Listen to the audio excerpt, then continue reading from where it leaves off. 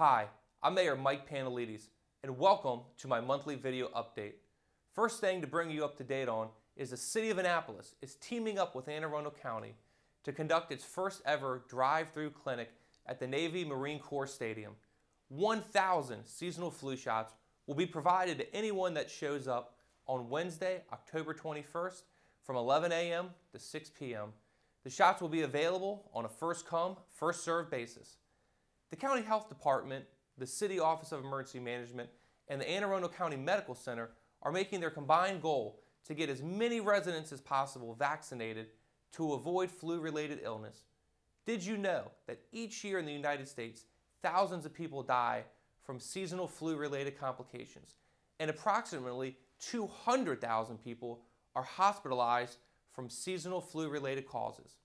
Well, this clinic will help to limit the flu virus in Annapolis and is also an exercise and a critical component of our ongoing effort to test the city's pandemic response plans, specifically our ability to mass inoculate the public during an epidemic of infectious disease.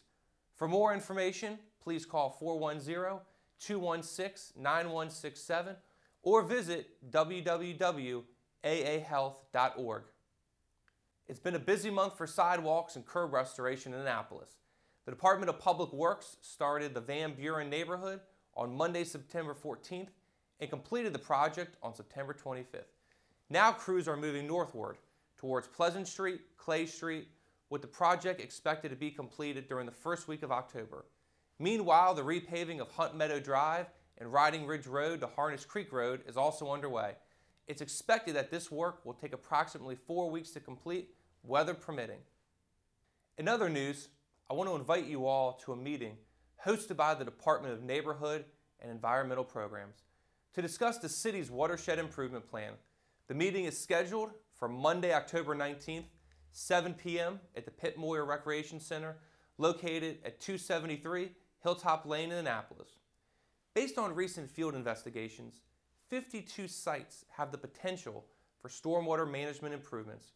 Retrofitting of existing best management practices is recommended at 20 sites, and an additional 32 are being recommended for new stormwater management projects.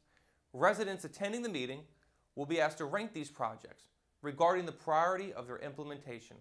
I want to give a shout out to the members of the Annapolis Recreation and Parks Department who were recently celebrated at the White House for their efforts in the Healthy Lifestyle Initiative. First Lady Michelle Obama was on hand to congratulate the participants of the Let's Move City, Town, and County initiatives, including our own Jen Jennings and Alderwoman Rhonda Pendell-Charles from Ward 3. Annapolis is part of a growing national movement to build healthy communities that strive to enrich the quality of life for residents by advocating healthy living, nutritional education, and quality recreational programs. Annapolis runs several of these programs catering to children's health and physical well-being. To wrap things up, I wanted to share a recent opportunity I had to get a crash course in seamanship and navigation during a visit to the United States Naval Academy. During the visit, I learned about and participated in the activities of the Yard Patrol Squadron. The event was hosted by our friends at the United States Naval Academy and provided me with information about the activities of the YP Squadron and the standard of instructions provided to the Seamanship and Navigation Department. During the visit, I was able to experience firsthand how ship navigation training is conducted at the Academy, from the classroom to the simulators, and then on the open waters aboard YP 708. I was thoroughly impressed with both the staff and midshipmen. I've lived here my whole life, but I've never had the opportunity to drive a destroyer in a simulator or go out on the YPs and see training firsthand. It was an incredible experience.